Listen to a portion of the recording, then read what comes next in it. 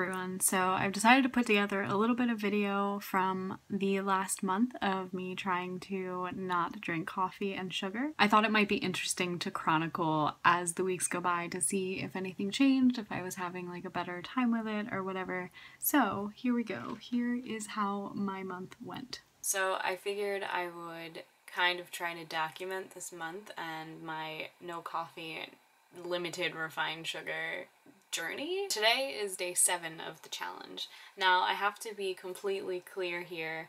I was drinking so much coffee that I didn't feel like it was a good idea to just cut off cold turkey. I am very sensitive to caffeine, and because of that I am very addicted to caffeine at this point from having so much coffee, and so I get really bad migraines from caffeine withdrawal. So I was worried that if I went from ultimate caffeine consumption to nothing, that my head would basically implode. For the first 3 days I just had a little bit of coffee every morning, and then day 4, 5, and 6 I had Excedrin in the morning instead of coffee. And today I haven't had any Excedrin, and I definitely have like a mild headache, but it's not the horrible migraine that I'm used to getting. I'm worried I might start to develop it, but at this point I don't have it. I've been keeping Excedrin on hand just in case. Sugar-wise, I've been craving that really badly too. I'm not having any dessert, so I'm not having ice cream, I'm not having chocolate, I'm not having cookies, I'm not having any of those things. I am still having almond butter, which has sugar in it, so I'm still counting that as okay. It's more of a limited refined sugar intake than none at all. But like yesterday I was like really angry for no reason. Every day my brain has been like, you don't have to do this challenge. You could just go get coffee. There's no one telling you have to do this. There's nothing on the line. I've also had the thought like, no one will know if you got coffee. But that's not the point of this. The point of this is that it is a challenge for myself, and I want to do it because I want to do it. It's like a mental thing. Right now I'm hating it. Like, I'm absolutely hating that I made this decision, because all I want is to drink coffee and I want ice cream, and I just have to remind myself that I can't have them. So I'm hoping that this is the worst of it, and that sometime during next week I will start to just feel normal and not have these cravings so bad and not hate my life so much. But this week has not been easy. That's the thing, so I guess I'll see you back in a week. It's 14 days in and I still feel so bad. Like, I feel like a zombie. I keep having headaches every day. Like, I keep having these headaches where I have to just take naps. I'll come home and I can't think, I'm lightheaded and I'm nauseous. A lot of times it's late enough that it's not good for me to take any Excedrin because the caffeine will keep me up at night. Part of me is a little bit worried because the second half of this month is going to be pretty busy on the weekend. I'm really worried about feeling bad, and part of me is like, maybe I should just go ahead and jump back on the coffee and make myself feel better so I have a good time doing these things. But the other part of me is like, well, maybe if I give it another week, it'll be okay.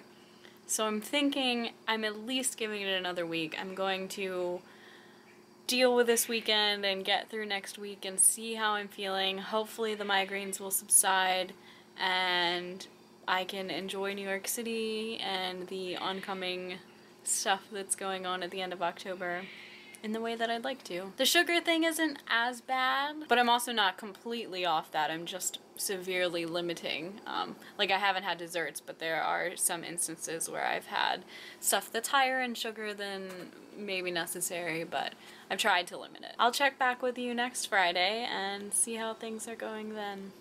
It is Friday the 21st. It is week 3. It's like 11:30 at night and I had completely forgotten to do my update. Last time I talked to you, I wasn't sure if I was going to finish this out because I'm going to New York tomorrow and I wasn't sure if I was going to be able to deal with not having caffeine.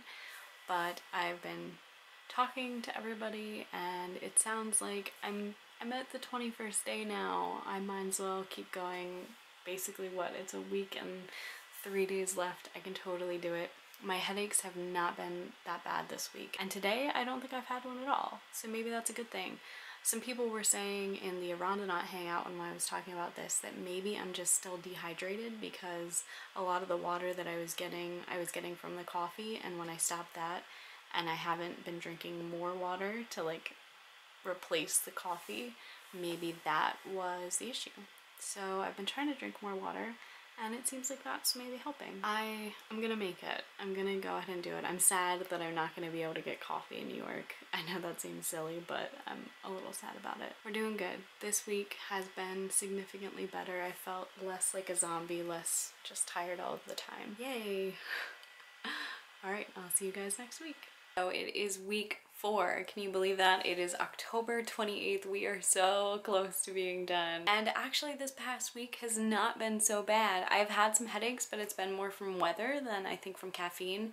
The big thing that I've been doing is trying to drink a whole lot of water, and that's helped a lot. So while I am still very much craving coffee, I am managing it better. I still feel like my productivity is probably lower than normal, so I'm interested to see when I start drinking it again what that's going to be like. And as far as the sugar goes, that's not something that I felt like I was gonna have a lot of trouble with because I've done it before. Now, that being said, tomorrow is going to be a cheat day because tomorrow is my family's Halloween party, and there is no way I'm gonna go through that without eating some sugar. So that's gonna be a cheat day, but once that's over, I'm going to be off it again still for Sunday and Monday, and then it is November 1st. And I've already made some plans with some coworkers to go get coffee on the 1st, which is going to have glorious caffeine and sugar in it. So I'll probably make this video last through then so you can see that. But yeah, this challenge, I did it. It's happening. Yeah, and I'm pretty proud of it. I'll see you guys later. It is November 1st, so it is time to drink my first coffee. I'm so excited. I've been waiting all day. So, challenge is over, coffee time. That last clip I took earlier today. It is November 1st, and I have now had coffee again after being off of it for a month. As you have seen, it wasn't exactly easy, and it was strange, and I don't really know why my body reacted the way it did. I honestly expected that after like 2 weeks I would feel fine and back to normal, and I would feel like maybe I don't need coffee. I know it sounds like I'm being melodramatic, but I really felt like so much of this month I was in a haze, and maybe it was psychosomatic. Maybe it was just me thinking like, I want coffee. I feel like I'm lost without it, like I'm not complete. But I don't know. I felt a definite reduction in motivation. I just enjoy the taste of coffee. I like the experience of going to coffee shops. They tend to be kind of cool places to go to. There's one in particular that I like around here, and so I missed out on that. I missed going to New York City and having coffee from a coffee shop in the city. Maybe it wouldn't have been as tough if I had also been having more sugar, because the chocolatiness of the coffee that I tend to drink is really comforting to me. I like chocolate a lot. Chocolate is a very comforting food to me, so maybe that was a thing. On the sugar front, I did a good job of not having any dessert for all of October up until the 29th. As I told you, the 29th was my family's Halloween party, and there was just no way that I was not going to have candy and sugar and desserts on that day. I was making some of them myself. I just decided to give myself a pass that day, and what that ended up being was, I ate all of the sugar and stuff on the 29th, so why would it really matter if I eat it on the 30th and the 31st too, because we have all of this left over. I almost made it with the reduced sugar, but not quite. Like I've said before though, I have in the past reduced my sugar content. Specifically, I've reduced the number of times during a week that I have dessert, and that's really helped. So I think that's probably what I will continue to do, but I won't cut it out completely because, like I said, chocolate is a comfort to me. I don't eat a lot of foods for comfort. Like, I don't typically stress eat. Occasionally I'll bored eat, but not like normally. Long story short, this month did not make me decide that I wanted to stop drinking coffee altogether. It did not make me decide that I wanted to stop having sugar altogether. But interestingly, this is the challenge that I've had the hardest time not breaking as far as restrictive challenges. So typically I find that I'm very good at just denying myself things. I'm not really sure why. I think it's just easier to not do something than it is to like do something extra. But this is definitely the first challenge where I've felt like I was going to break. Because I can't even tell you, I was so close. I was not feeling good and I was just kind of miserable for a lot of it. But thank goodness that I had people encouraging me through and I made it. So I'm excited to continue having coffee. I'm gonna try to have a little bit less than I was having before and maybe like a healthier version.